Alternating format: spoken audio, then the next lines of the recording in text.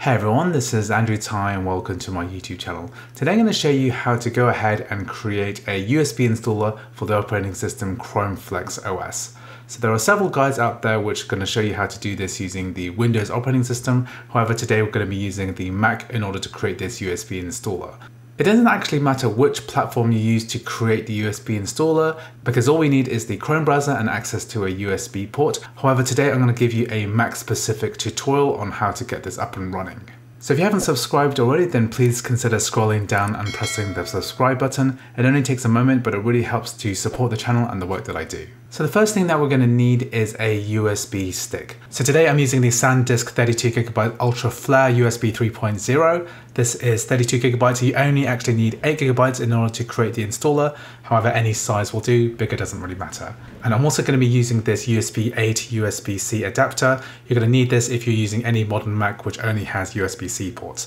So I'm going to leave a link to these devices in the description. You can go ahead and buy them if you don't have them already. So to check whether your model is actually supported, what we can do is to check the Chrome OS Flex help page. So here it states that Apple MacBook Pros from 5.5 all the way to 9.2 are all supported. So that basically ranges from 2008 to mid-2012. It will work despite the fact that it says that minor issues are expected. Just be aware that this is an early access preview of the operating system. It's not guaranteed to work, but from my experience, this has worked fine so far. So the first step is going to be to put the two adapters together, and then we're going to plug it into your Mac. So this is my MacBook Pro 2021 with the M1 Max chip. I'm going to use my right-hand side USB-C port here, and then go ahead and plug this in. So just be aware that when we create this USB installer, everything in the USB drive is just going to be formatted. So make sure you remove any important documents you have on there. So the next thing we're going to do is to open up the Chrome web browser. So make sure that you have Chrome installed on your Mac already. And then what we're going to do is we're going to go to the Chromebook Recovery Utility page.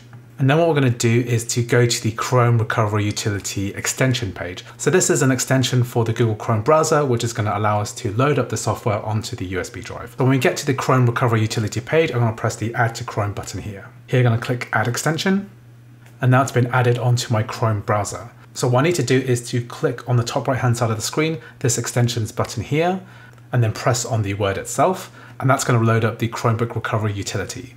Next we're going to press Get Started. And then what we're going to do is identify a Chromebook. Obviously, we're not installing it on a Chromebook. We're going to be installing it on a MacBook. So what we're going to do is to click Select a Model from the list. Next, we're going to press Select a Manufacturer. I'm going to scroll down. Then we're going to find Google Chrome OS Flex. Then we're going to go down again and select a product. And then we're going to go down and click Select a Product. I want to select Chrome OS Flex Developer Unstable. So I'm going to select this one now. And then I'm going to press Continue here. And then we've already inserted our USB drive. What we're going to do is select this in the list here. This is the SanDisk Ultra USB 3.0. I'm going to select this now, then we're going to press Continue. And then we're going to press Create Now. That's going to wipe everything from this USB drive. We're going to press Create Now. So what this process will do is basically download all the software and then put it onto the USB stick. This might take a bit of time, probably about 15 minutes or so. So several times during this media creation process, it's going to prompt for your password. So it's going to say auth open, it wants to make changes. We're going to type in our password here to continue. So just keep letting this recovery image be created. It's going to do a creation process and also a verification process. This might take a little bit of time. So now it's saying here that the recovery utility has completed and we're ready to move to the next step. So we're going to press OK.